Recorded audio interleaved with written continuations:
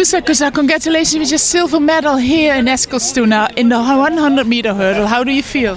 I'm very happy because today is my coach's birthday and I think this is the best gift I can ever give him. So I'm very happy. How was your focus to the start? Well, I think my first hurdle wasn't the best, but the second half of the race was great, I think. And I'm unhappy because of the wind was too big, and well, that's all.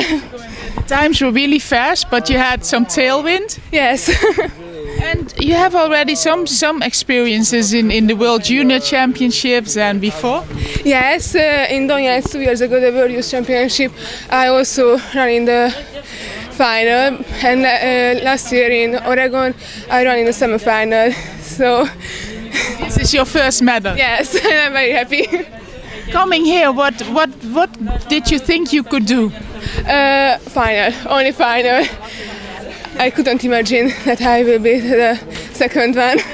And when did you realize that you won the medal? Yesterday, when I ran 2 personal bests in the qualification and the semi-final.